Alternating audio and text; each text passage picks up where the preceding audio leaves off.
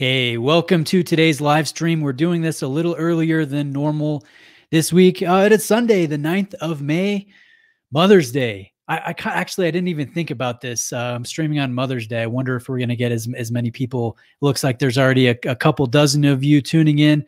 Welcome. Hey, shout out in the comments where you are tuning in from. Wilson's here. Jolo Puki too. I know you're in Latvia. That is so cool. Bobby Boldy. Yeah, we have a few interesting topics I'm going to be talking about with my guy at my local AD. He's awesome. I'm going to introduce him properly here in a minute. We got Scott Wexlin here tuning in from Westchester, Pennsylvania. We've got someone, Ken Bob 250 coming in from Glendale, California, Belgium. Thomas is tuning in from Belgium. And it's so great. I'm always amazed at how varied the locations are for everyone tuning in. Switzerland, Lama Ludwig from Switzerland. That is really awesome. Lama Ludwig, what a name. That is a great name. All right, guys, let's start. Let's kind of just jump into it here real quick. I am going to be flying to Pennsylvania, close to Scott. Leaving tomorrow. I'm going to be filming at Brento Miller Jeweler in Lancaster, Pennsylvania on Tuesday and Wednesday. We're having a watch enthusiast meetup on Wednesday evening at the store, at the Authorized Dealer. Someone from France tuning in, and the UK, Somerset, the UK, man. Hey, first time Stan is in the house. Good to see you, man. So, yeah, I'm going to be doing that. I'm really excited to do that trip, travel, film some awesome watches, meet as many of you as can attend. I know there's probably going to be a couple dozen of you in attendance. So, Jolapuki too, you are too kind. You are too kind. Thank you. But let me introduce my guest. I know you guys probably understand this feeling. You have normal friends, and then you have watch friends that you meet either on local get-togethers, forums, Facebook groups, YouTube sections, different channels. And sometimes, at least in my experience, sometimes your watch associates, your watch friends become real friends. And when you get together, you don't even talk about watches half the time. You're talking about life and other things. And hey, first time from UK. Good to see you, Simon. So that's what's happened with me with John. He was an authorized dealer salesman that sold me my GMT Master 2. Oh, was that like 3 years ago now, 3.5 years ago? And he's become a good friend of mine. So I'm pleased to announce him. We're going to be talking about the luxury watch market from the authorized dealer perspective. And I'm looking forward to this chat. But as always, guys, I've put together a little intro for John. And let me play it right now. Welcome, John. How you doing, man? Hey, Bruce. I'm doing great. How are you today? Awesome. It's good to see you as always. What are you wearing today? What's on your wrist? So today I'm wearing Panerai 1312. It's my only Panerai, but just thought I'd mix it up today and throw it on. And, Heck yeah. I'm excited to have it on. So I got a few clips from that intro from that watch when you let me borrow it. So I'm familiar with that 50s case. That's a lovely piece. Thank you. Yeah. So, hey, let's jump into this. Let me kind of introduce. I want to make one thing clear. I just realized this.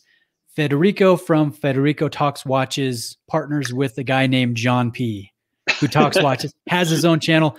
I wonder. So yeah, Joe Lapuki was expecting John P from Fred, of Federico Talks Watches Association, and this is a different John P. This is my local friend John P, who works at my authorized dealer, and you guys are exclusive with Patek, Rolex, Omega, Tudor, IWC, Cartier, and Hermes, right? Those are the brands.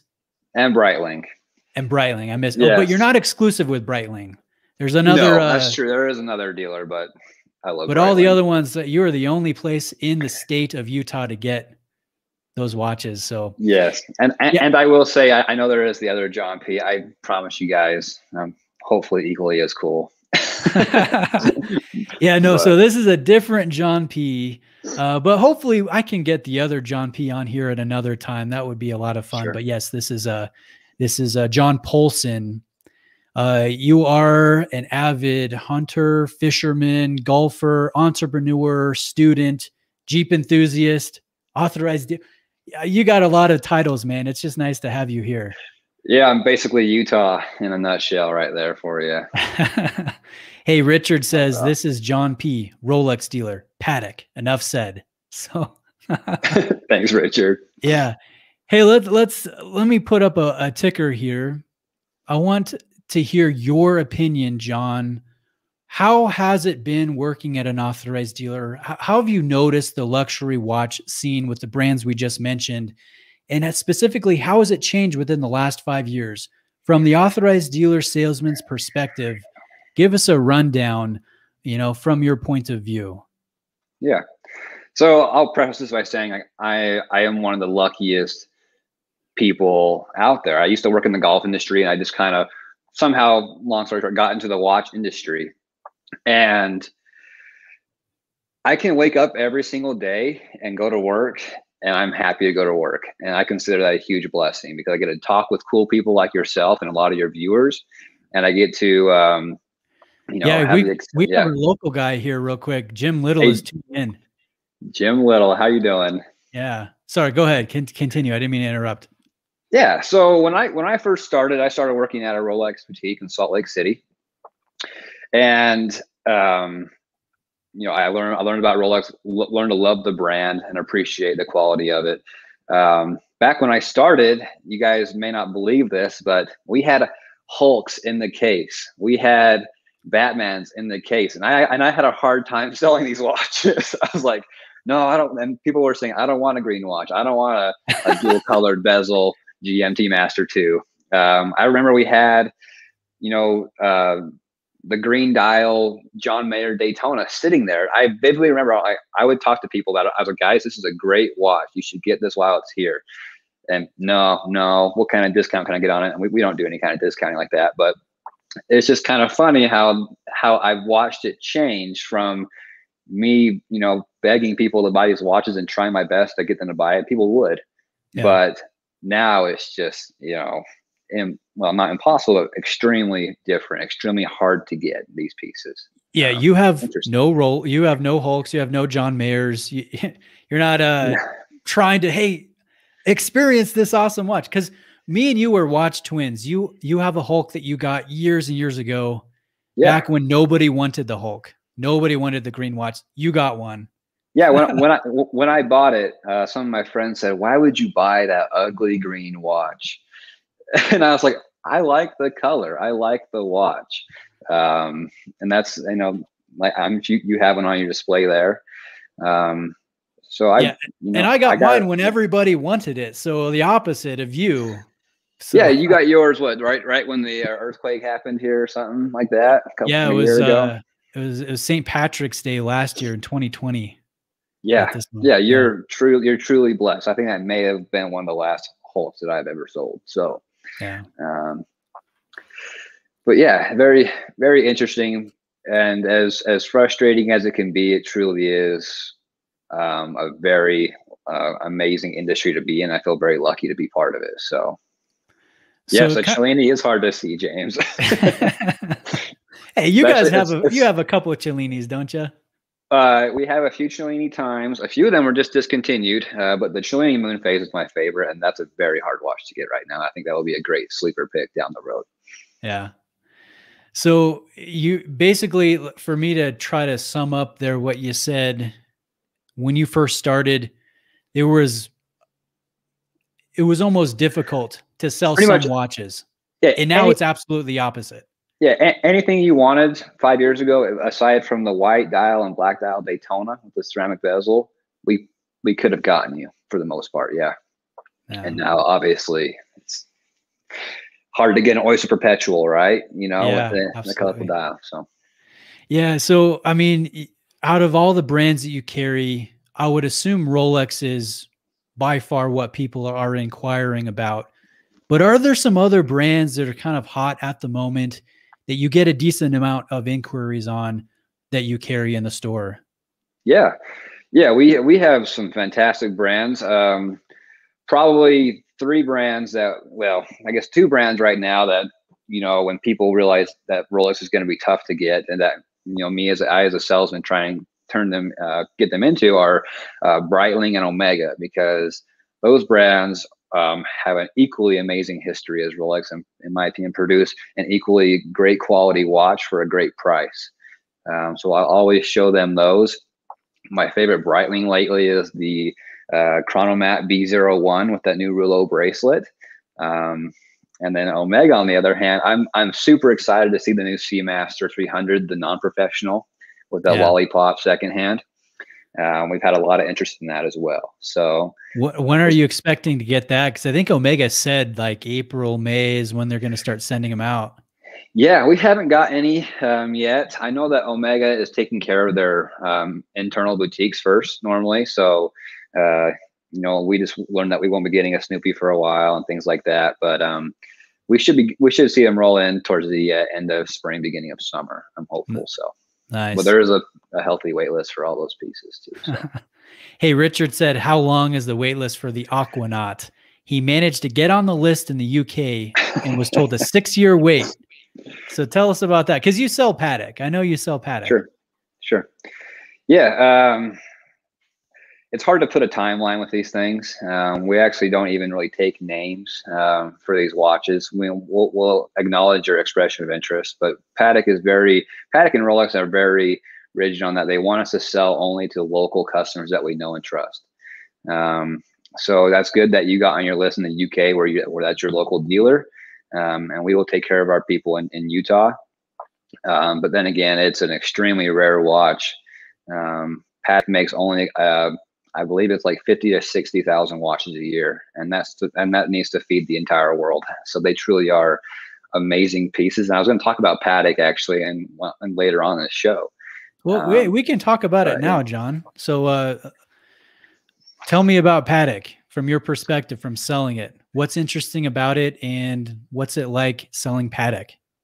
Yeah, so I'm actually I just passed my level 2 training for Patek Philippe, and you actually need to be the level 3 in order to actually show them, or to sell them. So we do have we have an amazing person that knows all about Patek, and is authorized to do the full presentation, that will oftentimes tag along with us, with me. But Patek is truly an amazing brand. I wanted to touch on, they have 10 values.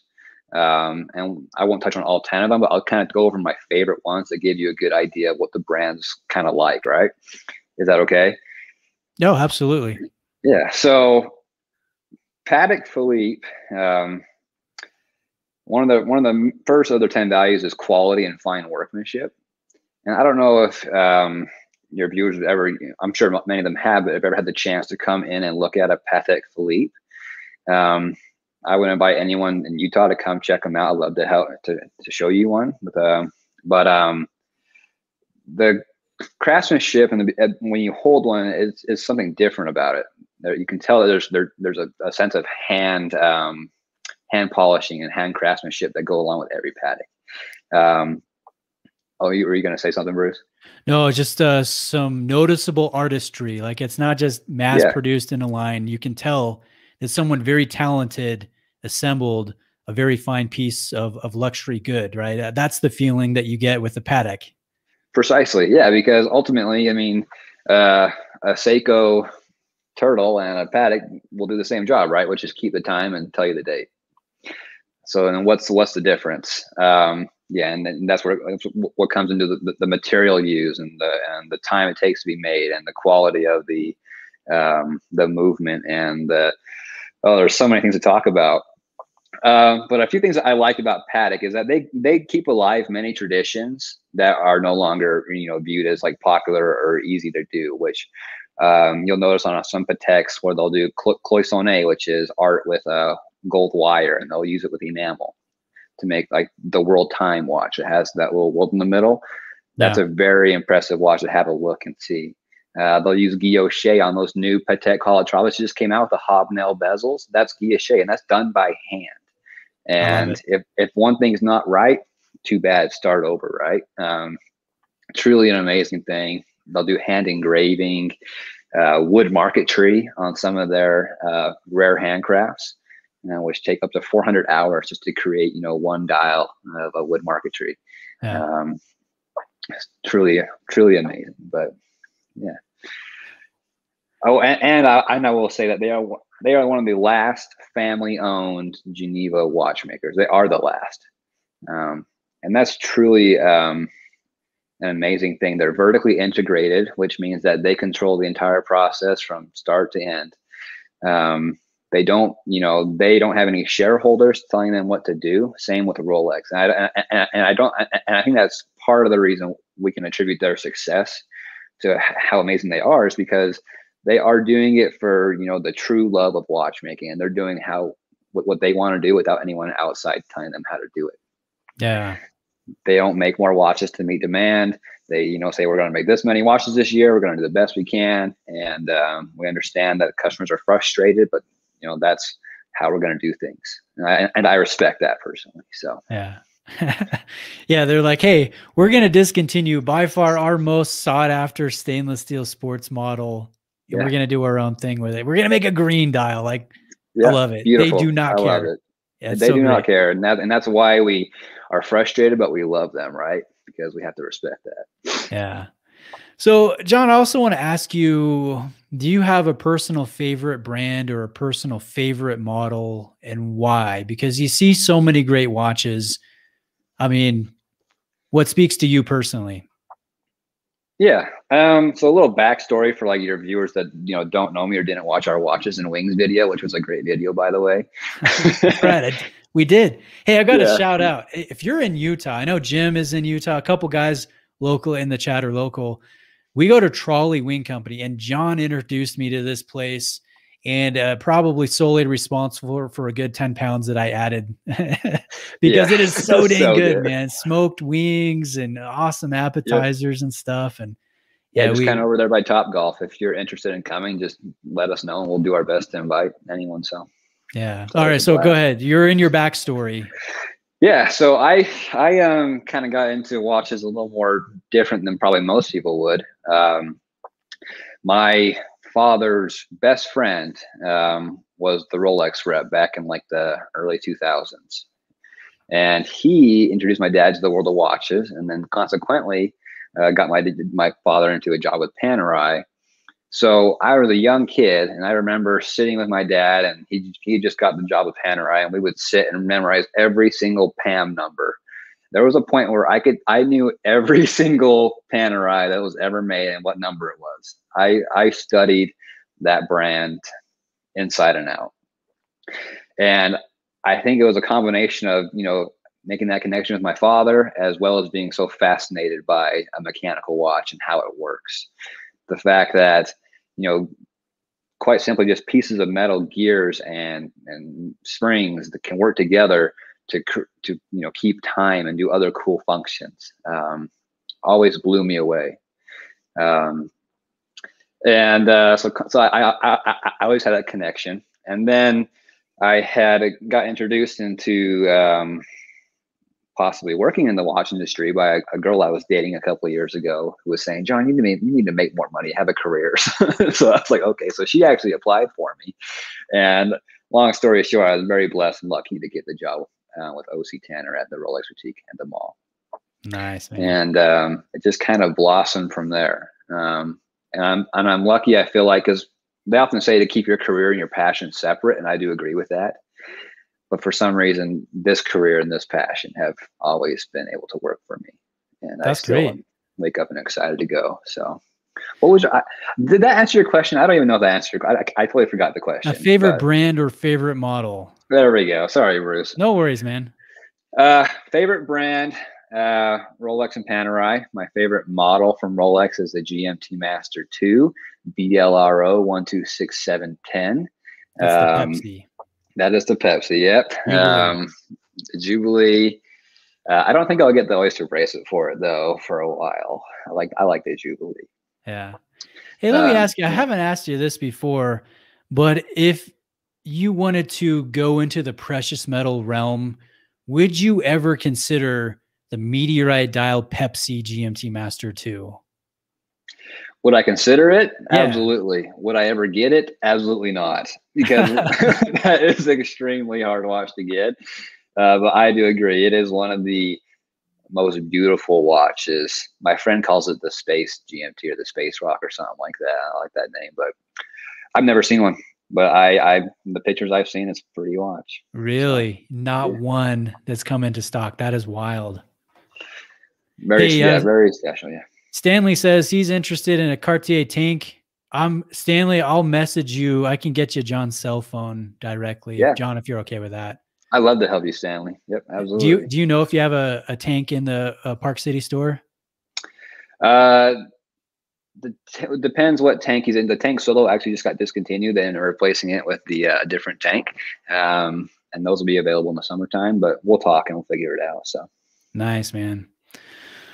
Okay, so hey, let's take a question real briefly from Mr. French Fries Monster. Man, where do you guys come up with these names? These names some are French awesome. fries sound good right now. Yeah. Hey, so John, as a dealer, what do you think of manufacturers? What should they do to bring back dress watches in demand rather than the sport watches that everybody wants? Do you have an opinion on that? Yes, I mean, I wouldn't say that dress watches are out of demand. I would say maybe a little bit this year, mainly because people aren't going out to events where a dress watch might be required. We do sell a lot of Cellinis and a lot of Patek Philippe's, and even like the Breitling Premier Heritages on the leather straps. I would consider that a dress watch. Do very well. Um, but I do believe that social media is a culprit in the demand for these sport watches. Um, Anyone here that has Instagram, and I'm sure Instagram knows your SE or your who you are by now, so they're gonna throw watches in your face all day long, and if you're just seeing nothing but Daytonas and Nautiluses and Royal Subs, Oaks and stores subs, too. yeah, you want that, but and that's great if you want that. I always try and talk to my customers and kind of ask them, get down to like the why they want that. Like, do you want that just because everyone else wants it, or do you genuinely want it, right? And that's a fine line, because I've known a lot of customers, especially early on when those sport watches were a little easier to get, that would get the watch and they're like, I just don't love it. And I was like, well, you probably got it because you wanted to impress your boss or show off to your friends, but not because you actually wanted the watch. Whereas like with you, Bruce, when I first met you, didn't you reach out like over email or something like that? I think I And we got probably you did. I and we think I got you probably the did. Air King and the I yeah, you were started with always the a guy GMT that, Master 2. yeah, when I would talk to you, I always felt confident in your decisions because you knew what you wanted, and I always knew that you would like those watches, even though I don't know if you have those watches still. But No, no, I don't. I still have you those. you are a man that knows what he wants, and as a salesman, I feel much more comfortable selling that piece to someone that comes in for a specific piece, and rather than coming in and saying, "Do you have any stainless steel watches?" Yeah, That's a I'll red take flag, whatever I and can get. I will just no, I'm not going to touch that. I'm not going to deal with that. I have a hard time trusting that. So Yeah. Hey, there's a couple questions. Let's hit here. Someone says, oh, where did it go? Oh, okay, here it is. Can you elaborate on the Omega Snoopy availability situation? I can elaborate. Yeah, I mean, the new Snoopy, it's a cool watch. I think the back's cooler than the front, but You probably we haven't even seen one yet, I'm guessing. no, have not seen one, and I know that we will not see one this year. So that's as much as I can elaborate on it. I don't know much more than that. So I think your best shot is to contact an Omega boutiques, boutique. yeah, Yeah. boutiques. Omega seems to send the new stuff, the hot stuff there first before even, I mean, you might not ever even see one because we're a fairly small market, right? Here in Utah. Yeah, we're a smaller market. Me and my other partner and other salesmen, we do our best to push Omega and things like that. But we are small compared to America is a small market for Omega compared to Asia. I mean, Asia is where a lot of Omega is very popular. They have the second biggest market share in the world, I believe. Wow. And you wouldn't guess that by coming into like an American Omega dealer, right? So I've also heard that it's not what the American market likes. Like we like Seamasters, Speedmasters. You go to an Asian Yeah, market and Constellation's hot. Like there's other Constellation's hot. Yep, yeah. exactly. The DeVille, the Constellation, Railmaster. I think the Railmaster is one of the greatest Omegas of all time, but that's just me. Hey, Carlo wants you to show off your Pam. Oh, sure. So this Pam was a gift from my father to me and my twin brother and my brother-in-law. So here it is. It's a 1312. The new 1312s is, if you're a Panerai guy, well, you will know has a solid case back, but this one actually has this exhibition case back. This is the 9010 3-day movement. Time zone feature. Love it. And one of my favorite things about this watch is on all Panerais is that they number their watches out of that collection. So I know in the year of you, which was 2018, I know that only 5,000 of this watch were made, and I have number so and so. So that's pretty cool to me. Sick. Yeah. Hey, good afternoon to Dirk. Glad to see you, man. Dirk was just out here in Moab doing some off-roading in an old Bronco. Wow. I'd be interested to know what trails you did because I was just down there. But yeah, hey, shout it out, Dirk. If you know it, let me know. Did you Hell's Revenge? And then I also wanted to, I don't know if you can even answer this. You are perfectly welcome, John, to tell me to shove it if I put a question up that you just don't want to touch. But let's put this one up. How many Rolex sports models do 80s get in a year? I know it's really broad. You can shove it. No, I'm just kidding. It's very, it's very few. And they're every dealer is allocated now, so we can't just simply order a watch. Obviously, Rolex knows that we want these watches. It's very few, and I think it depends on the market size. Yeah. So I'm sure that the bigger cities will get more, and the smaller cities will get a little bit less. But that's just all I know. I really don't know much more than the customer. I mean, like when you get stock, you're surprised. Like you're opening stuff, and it's like, oh. Great. Now I can try to sell this. Yeah. You don't know exactly what's coming in from what I understand. Correct. Yeah. We just, like Christmas, you open it up and do what you can with it. So it's, but we're very blessed to have, I feel very blessed to have Rolex as an authorized dealer. We're very lucky. So, yeah. Hey, we've got a kind super chat from Stanley who says, I was recently offered a white gold blue day-date at my authorized dealer, which I turned down. Would that prevent me from getting offered other Rolex in the future? That's a great watch to be offered. However, I think that, they would respect that you would, say, no, I want something else, and that you're more specific on that. I can't comment on that specific AD and how they do their business. But no, I don't think that would hurt your chances at all. I think that as long as you have your salesman and you have a good relationship with them and you're open and honest and patient, I think patient's the biggest one, then they'll respect that and good things will happen. So, yeah. Hey, let me tell a story here. This is silly. And I get flack for this, rightfully so, but it was about 7-8 months ago. You, John, you texted me and you said, hey, do you want you ready for the turquoise OP?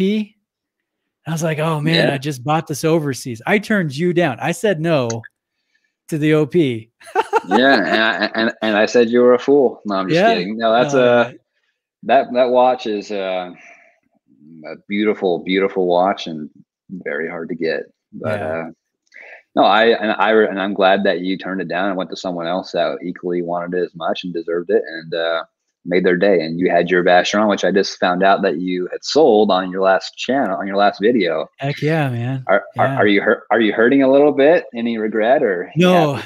See, I'm callous. I'm cold. I'm a lot different from the average watch fan because I know, hey, I'm going to let go of this lovely watch that I adore.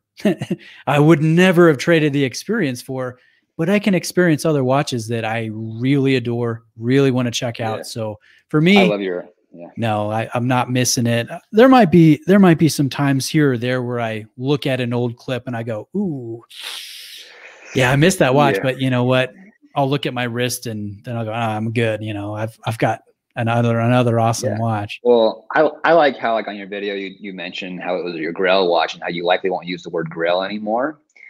And I think for your viewers and from what I've noticed from like my deep psychology learning from being a salesman for Rolex, the most exciting part about getting a Rolex is the chase. It's the not having it, right? The most exciting part about, well, a lot of those things that are hard to get is the chase. And then once you get it, you're like, holy cow, it's here. It's still just a watch. And I got it. And then you're like, okay, what's next? And that's probably what happened to you at the Vashon. That's what happens to me and all my customers when they get a hot watch. Okay, well, I want more now. And that's human nature, and that's totally fine. Yeah. But I agree with you. Like, I don't know that the Grail watch is actually a thing. I think it's just the watch that I want really badly before I want the next watch. Absolutely. Yeah. Maybe I'm speaking for other people. So no, I think that's a good generality. So bringing it back, Stanley, I would say, from my perspective, no. I mean, I turned down a watch that John offered, but that's, not going to stop me from expressing interest in other watches from John. And, if he can fulfill, then I'm sure John will eventually offer me another watch at some point.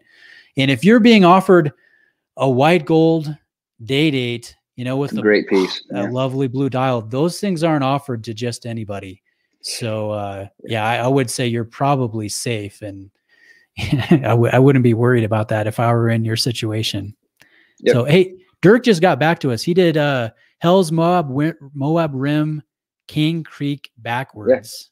So cool. Yeah, no, that's I go down there probably 3 times a year in my Jeep, and done Hells, I've done Gemini Bridges, and I've done a couple other ones, and I just love the vibe down there. It's so cool. Maybe I can, but it's glad you have time of year right now too. Not too hot. It's like a different planet down there. It's like Mars. Yeah. Broke Watch Fanatic says, do you see the luxury watch industry going backwards where things die down and enthusiasts can get the watches they want at any given time? It's a good question. It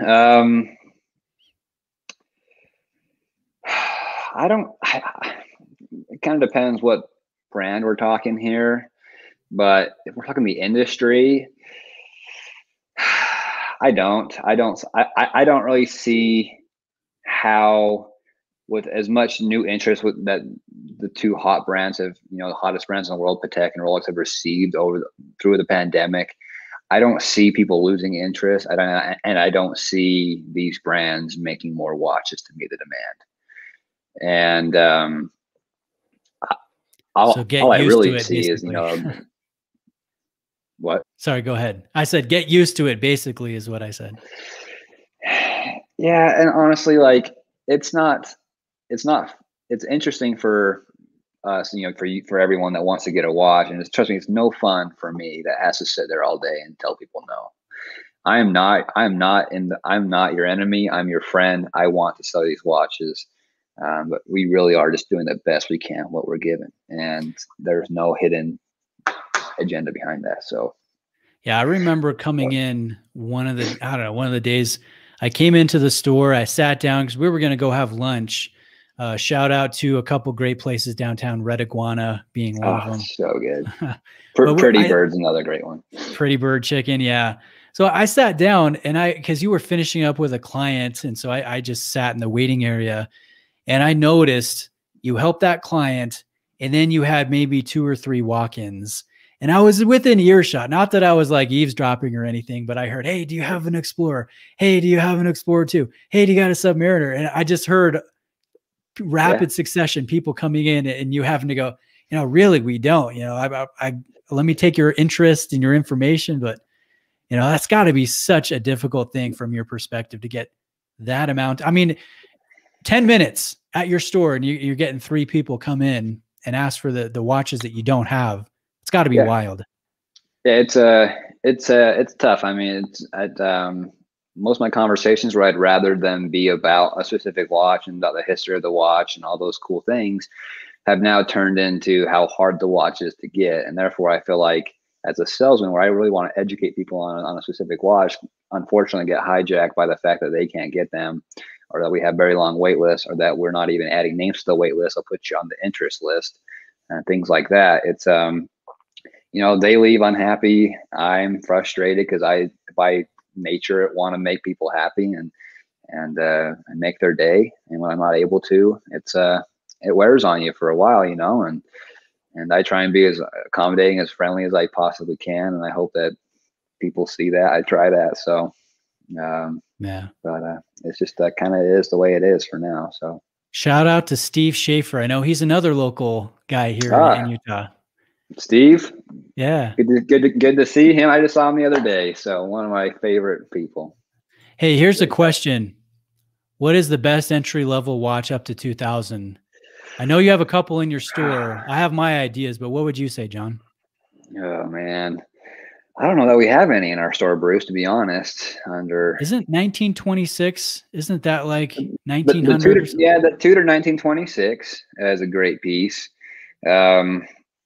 Here, I'm the wrong guy to ask about, because if you listen to my story coming up to this, I kind of just got dropped into like Rolex and Panerai. I didn't go through the natural, you know, Seiko, route that most people go, right? Yeah. Oris. I like Oris. I like Oris a lot.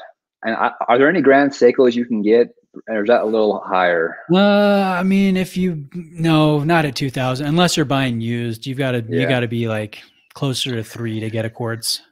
I don't know. I always tell people then they have 2,000 to 3,000 to spend. I just say keep saving a little longer if you can, and go for the, you know, one of the watches I can sell. But I don't know. That sounds bad. Honestly, get what you love. And I don't know. I know that,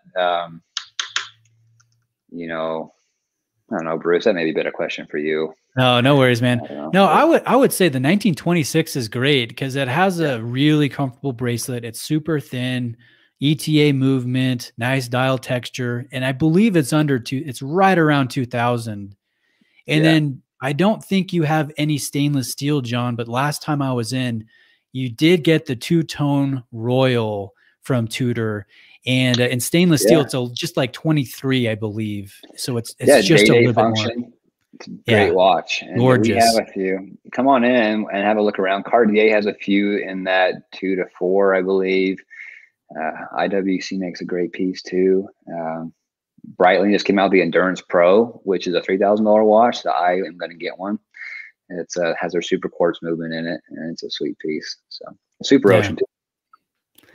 Sweet. Hey, Chris is another local guy. Says next time I stop in, if you're there, I'll make sure to say hi. I don't know if you've met Chris yet. Oh no, because he came to the last Wings meetup that we did a couple months ago. Oh so, yeah, Chris. Yeah. Because there were like 3 or 4 Chris's there that day. Yeah, I remember Chris. Yep. And I've got to shout out Design Atelier because I've been butchering your channel name awfully. And Wilson actually was like, "Hey, dude, Bruce, you're messing up big time."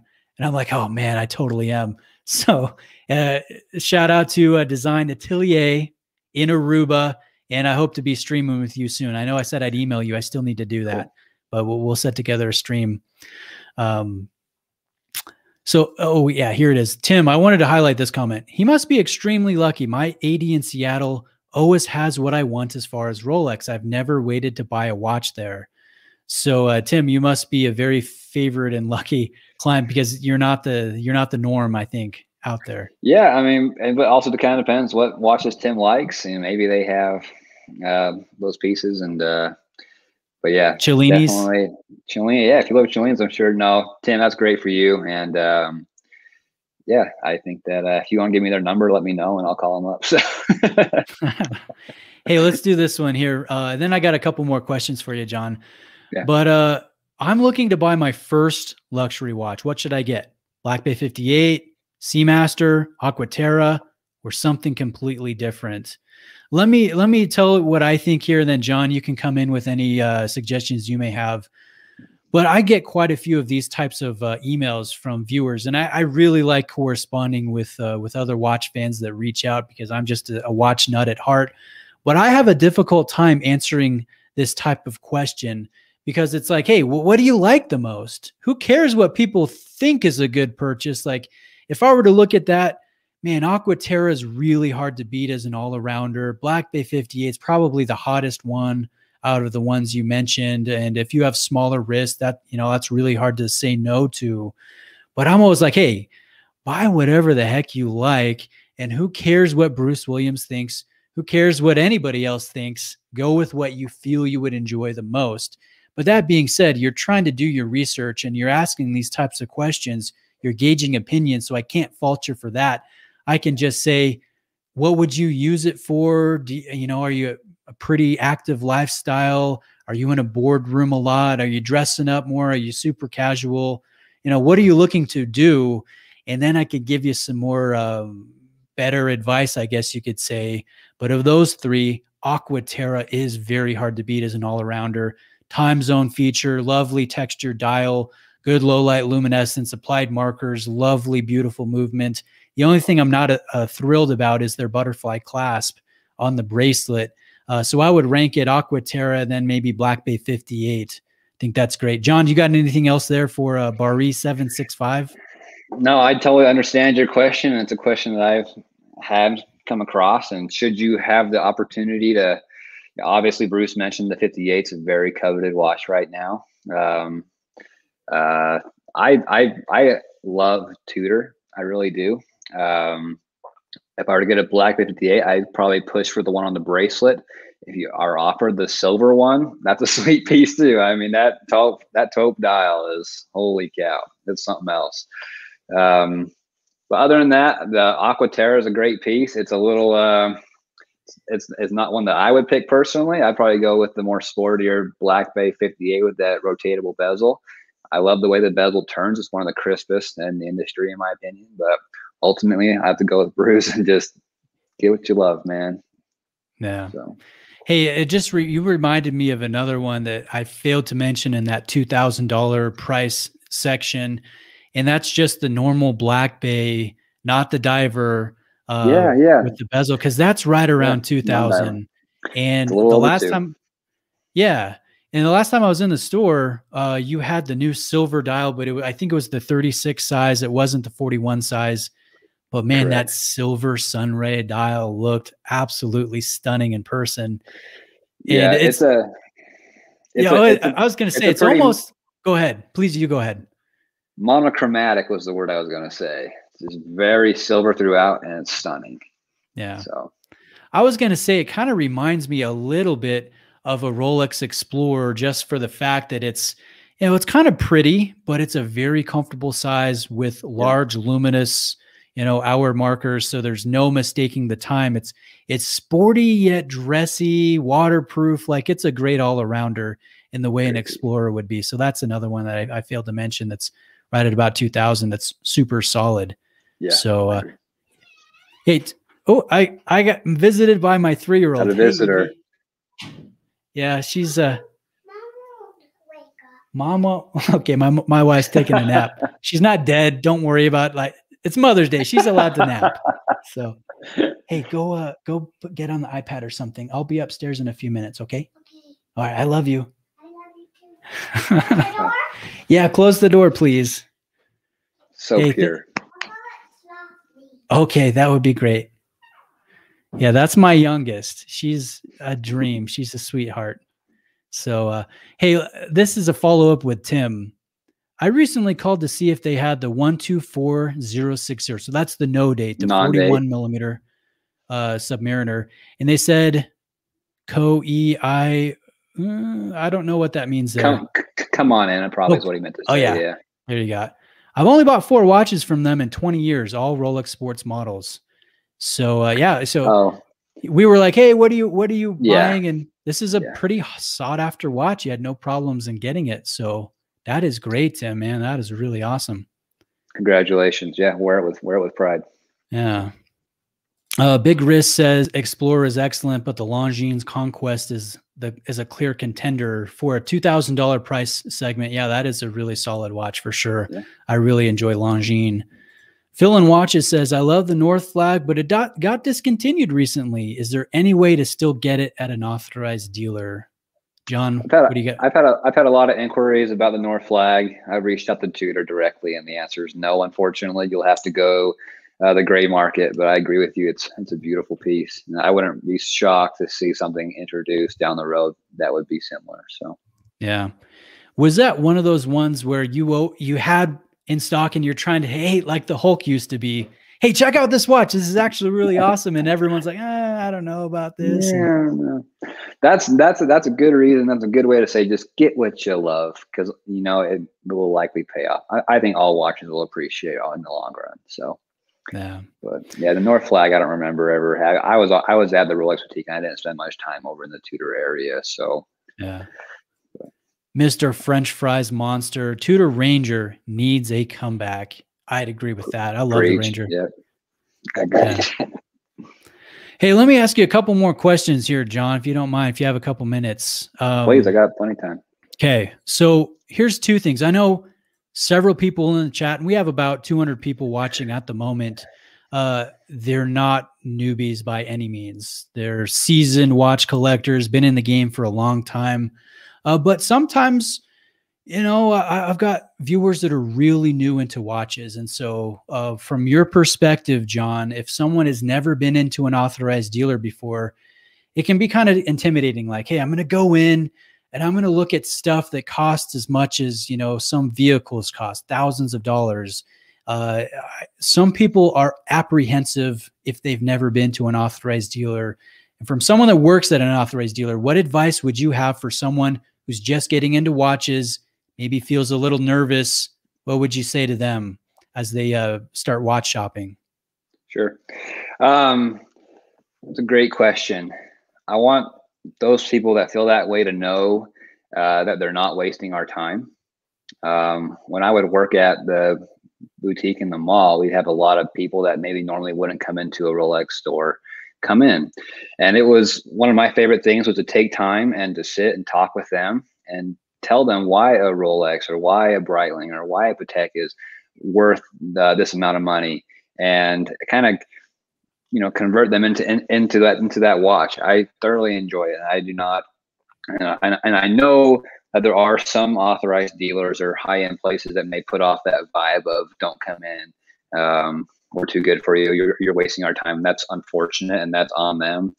But I hope people feel it when they come into our store in Utah that, you know, we are so happy to sit and talk with them and show them watches, and that they're not wasting our time. It's actually refreshing to be able to talk and show pieces and just, you know, do what I'm supposed to do, right? My job is to get people into a watch and to show them why the world of watches is so exciting. So I hope that you don't feel that way. And I really do apologize if you've ever been mistreated at like any dealer, right? Like that's just super unfortunate and definitely not what anyone wants to do, especially out here in Utah. So.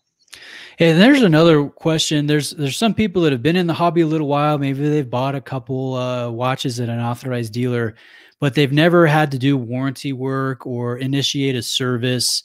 Do they send it directly to do they come to the authorized dealer? From your perspective, what do you do when you need a service or when you need, hey, my hand's not, you know, aligning properly? What do I need to do? Take us through it for those who have not had that experience before. Yeah. I guess the number one thing I would recommend is always go to a authorized dealer. OC Tanner's a Plaque dealer, so we do have an in-house watchmaker, and he's hands down one of the greatest watchmakers in the Western United States. Oftentimes, it can be a simple fix. Oh, go ahead. No, I've met him and I've been in his clean room, like downstairs under the store. It's impressive. He has all the tools. It's really cool that you have such a talented and skilled watchmaker on the site. Not everybody does. So I know. So yeah, bring it into an authorized dealer, no matter what brand it is. So I would avoid going to like some unauthorized watch shop that says we can fix this watch for you. You're likely going to get parts that aren't OEM. You're going to see problems. If you do want it to get serviced by the brand down the road, they're going to notice that, and they're going to charge you for the replacement parts. It's just a big headache overall. So bring it into an authorized dealer. Likely our watchmaker will service it for you, or it will be shipped off. Generally, to Dallas is where a lot of watchmakers have their service centers. Dallas, New Yorkers, California. And I know that the time for a watch to get service is a little bit longer than normal because of the way the world's been the last year with coronavirus. But Yeah, I number mean, one, just bring it it back. could Yeah. take up 6 months or so, depending on the brand and whatnot.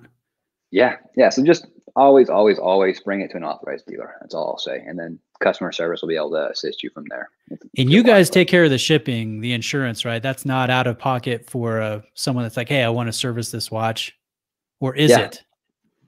It is. That's a good question. I don't believe it is. I believe it's all kind of part of the package, and it goes out to the brand, and then they'll service it, and it's usually a flat rate. Just assuming there's no other critical things in the watch that need to be done that weren't quoted at time of the service, but they'll always call you and get your approval before they do anything more. So Nice.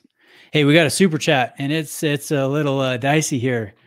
RR55 says, John, are you less likely to sell to a buyer like Bruce that only plans to keep a watch for a short period of time, even if the interest is genuine? How do you want to tackle that one, John? oh man. Let me start here. Yeah. So like when I bought the overseas, I had bought a few watches from John. I had bought the GMT Master 2 first, and then I bought the Air King about a year and a half later. And then almost a year after that, not quite a year, I bought the Hulk. And before I bought my overseas, I pared down my collection, and I really went minimal. And so I let go of the GMT and the Air King, two of the three watches that John sold me. And before I did so, I'm like, hey, John, I'm probably going to sell these watches. I just wanted to give you the heads up here. And so that's my perspective. That's what's happened from my point of view. And I've also expressed interest to John in two watches, a Datejust and an OP that I had turned down from him. However long ago that was. And so, okay, I'll be up very soon. Okay. Sorry, we're gonna have to end the stream here in a minute. Evie, can you go upstairs? I'll be upstairs soon. Okay, well, you can hang out here. You just got to be quiet. So anyways, I mean, I might get a watch from John in the future. He's made no guarantees for me, but what would you add to this, John? Have I been blacklisted because I say I have no keeper watches? And I have sold watches in the past after owning them for, a year and a half, 2 years, however long. Okay. Sure. Yeah, no, I mean, ultimately, as an authorized dealer, we can only do what we can, right? We can sell to our trusted people that we know. Most people, don't express in their interest to sell a watch to me, if they buy it before they buy the watch, right? Ideally, you keep them for a reasonable amount of time, and what that is to you, right? But what we don't want is a clear flip. That's unacceptable. That puts our relationship with the brand in jeopardy, and that's not what the brand wants. So that's an example yeah, if you buy and then the next week you're selling it on Chrono 24, that's not cool, and that puts my reputation at line and everyone else's. So we all, and that's why we have to be the way we are with these watches. It's just the way it is. But awesome. Did I answer your question, RR55? Hopefully we cover that. So, yeah, James says, hey, it's real fam over watch fam. That is true. That is true. I love you guys, but I don't love you as much as my family. Oh, and Dirk, actually, this is kind of funny. John, I sold that Air King to Dirk, who absolutely loves it. And I told him, hey, if you ever sell that, you got to sell it back to me. So, first dibs, right? He wore the Air King when he was working on the Bronco and all down in Moab. He has some awesome wrist shots of it. So that's great. I really like that. Yeah, I love when guys wear their watches and throw little battle scars on them. It's the way it's supposed to be. Hey, let me do one more thing here. So we've talked about watches, the watch scene, your interest, your history, John, but you're also an entrepreneur, and I think this is really interesting. So let's spend a couple minutes. You just started a company called Turning Hearts, and it's unlike anything I've seen before. Do you have one of those medallions handy? Yeah, I mean, it's totally not watch related, but it's one of my other passions. I started a company called Turning Hearts. I have a medallion right here, and it has an adhesive on the back. And what it is you'll put this on a headstone of a loved one, And this QR code will link to a profile that you created for them on our website, turningheartstoday.com. So when I'm not selling watches, which I love, I'm just doing a little side hustle on the side, we've had a lot of interest in this, and I'm super proud of it. And I appreciate you letting me talk about it on your channel, Bruce. But yeah, that's what it is, Turning Hearts. Yeah. So if you're at a cemetery and you see one of those little Turning Heart badges, you can just scan the QR code, look at a few pictures, write-ups, learn a little bit about that person. That's really interesting. Pictures, videos, journal entries, documents, whatever the owner of that, whatever the account holder wants to put on there, and we try and facilitate. And it's meant a lot to a lot of people. And so I would recommend giving it a try. It's really unique. So sorry, my daughter's she's cute. Yeah, Brent says, I do with I please with my property after purchase. And I'm with you there, Brent. I'm with you. I mean, as long as you're not, like John said, you buy and then, hey, what can I get? Can I get any stainless steel sports? And then you go, flip it for that $5,000 profit. I mean, that is frowned upon. But yeah, in Brent, my experience, once you get the watch, you own the watch. And you know what? I totally respect that. And that's why I try and, avoid that conversation as much as I can. So, yeah, I hear that. But yeah, don't make it. Yeah, it's interesting, but yeah. Well, you know what? I kind of have to cut this short. I've got a sweet girl here who needs me. I got to go be a dad, guys. But I just wanted to thank you, John, for coming on and talking a little bit from the authorized dealer's perspective, what it's like. You're not an enemy. You want to help customers. You want to sell watches. You want to say yes. And I think sometimes us watch enthusiasts, we can get crabby. We can go, oh, I've got to battle to try to get the watch I want. And, that's just not the case. There are realities with the watch market that is very difficult. But for the most part, there are great authorized dealers out there, and they want to sell watches. And I know John is one of them. OC Tanner has always been an awesome AD in my experience. So, yeah, Evie is showing off a Panerai travel tote here. So there you go. Oh, Bruce, yeah. I really appreciate you having me on. I consider you one of my great friends, and it's been an absolute pleasure inviting me back anytime. And thanks for everyone that watched. Yeah, you bet. Thanks, guys. And maybe I'll see some of you. Hang on one sec. Maybe I'll see some of you in Pennsylvania on Wednesday. Be looking forward to doing that. Thanks for tuning in today, and have a great rest of your Sunday.